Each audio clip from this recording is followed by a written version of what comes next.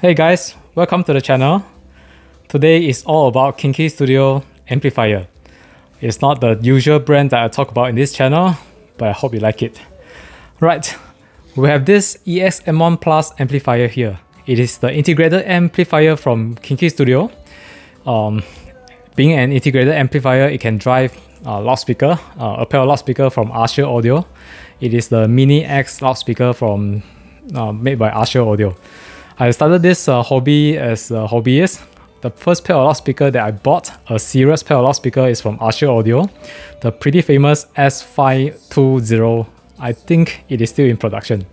So this pair of loudspeaker I bought recently is really to bring back the memory of the good old days. Right, and we have a pair of EX-B7 monoblocks here. On the left, it is the older version. On the right, it is the latest version. And we have this round subwoofer on the left as well.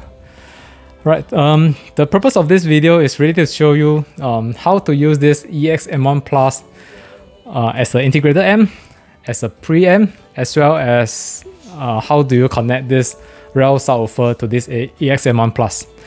The source that we are playing the music is from Subwoofer, a A300 streamer with RCA and XLR output. Currently, it is playing the music in the SD card itself. So you can use it as a room endpoint, or you can use it as a SD card player, or you can use it as a USB player. So it's pretty convenient for us to have this set up to test the system. And the M1 Plus is connected to this Subwoofer using RCA.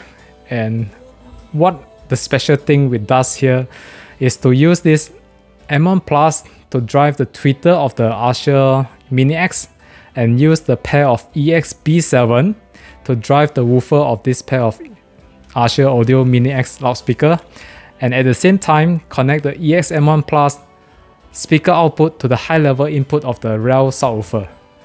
Let me show you the connection at the back. It's pretty messy. So we have this Subwoofer A300. RCA output goes to the channel 1 of the EX-M1 Plus, and the preamp output of the EX-M1 Plus by using this pair of Sommer cable, RCA cable, connected to the EX-B7 monoblocks. There are two different colors. The gold color is really because I wanted Kinki Studio to make something special for me to celebrate the collaboration between us and Kinki Studio.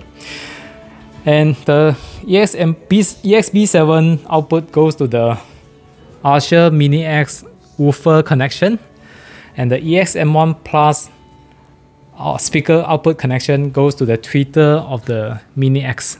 So here we go. This guy comes with a biamping capability. So biamping means we have to remove the link between the loudspeaker. So there's this link that we remove. Let me show you. It's on the floor. Sorry for the mess. It's an impromptu testing that I did with my partner. So the link of the loudspeaker has to be removed so that we can connect two different amplifiers to this loudspeaker.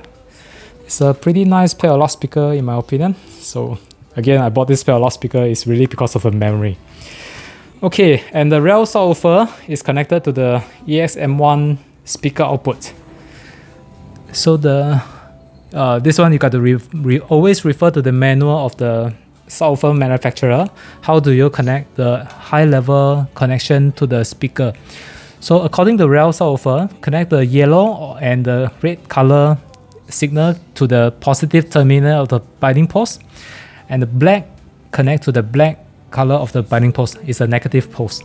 So this guy goes to the high level input of the subwoofer, and the subwoofer has this crossover setting that we have to set according to the bookshelf loudspeaker cutover. The bookshelf loudspeaker has this frequency response, and if I'm not wrong, this pair of loudspeaker can do about 65 Hz to 22 kHz. So the crossover frequency will set it to slightly above 60 Hz, probably 80 Hz, so that there's some blending between them. And we have the music playing right now from Eagle. Sounds pretty good in my opinion. The microphone is facing me, so I'm not sure whether this can capture the sound quality. But in my opinion, with the subwoofer connected, it just makes the music more grand. And with the pair of B7 driving the woofer of the Usher Mini-X loudspeaker, it makes the music sound more dynamic and louder in a quality way. So how do you have this EX-M1 Plus configured to output the preamp as well as the amplifier inside this guy to drive this pair of loudspeaker is by using this very nice looking remote control. So this remote control allows you to control the volume, plus, minus, allows you to change the channel. There's nothing connected to channel 2, there's nothing connected to channel 3, there's nothing connected to channel 4. Channel 1 we have music. And this remote control here allows you to dim the display as well, turn off the display, brightest display, dimmer, and turn off. So there are 3 levels. And it allows you to turn off the device as well, or if you want to mute it, it's possible as well, mute. And it comes with a special mode button here. Sorry for the off focus, my phone is... okay, we have much better picture here. So it comes with this mode button that allows you to change the mode of the EX-M1 Plus. So currently it is outputting 1 plus 2. 1 plus 2 means... because the display limitation, we can only use number to indicate 1 for the integrated amp and built-in amplifier, and 2 is the preamp output.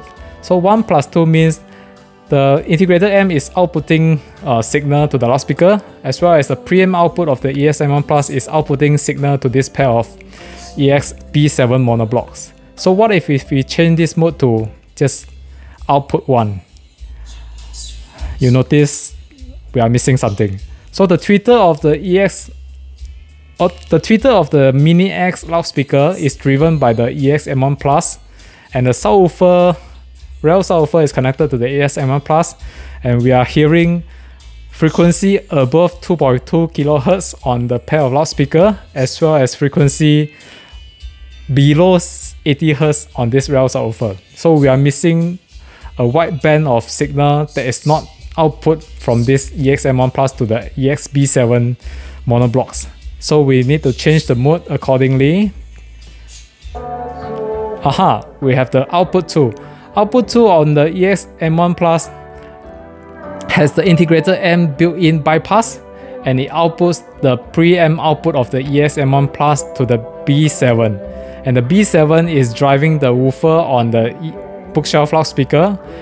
At this moment, we are missing the tweeter music, we are missing the high frequency, we are also missing the real subwoofer sub bass. It's because the integrated amp on the EX-M1 Plus is bypassed.